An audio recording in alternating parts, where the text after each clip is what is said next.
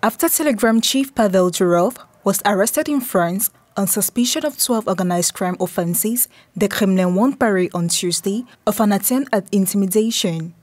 Pavel Durov, who founded Telegram after leaving Russia 10 years ago, is estimated by Forbes magazine to be worth $15.12 billion.